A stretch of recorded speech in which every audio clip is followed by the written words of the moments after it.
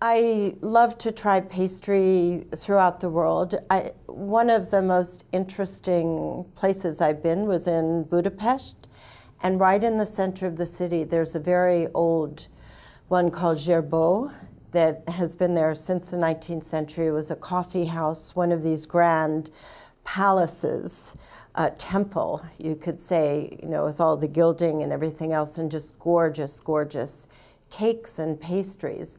But what I like about it, besides this old world elegance that has been brought back since the Soviet influence disappeared there, is that right across the square there's a street vendor who's selling a Hungarian chimney cake, which is a very peasant-y food that is a dough that is put on a spit in spirals and it's grilled over the embers.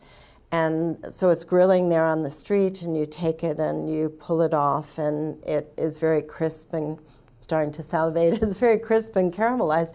So you have the high culture of sweets and then the more traditional one right there.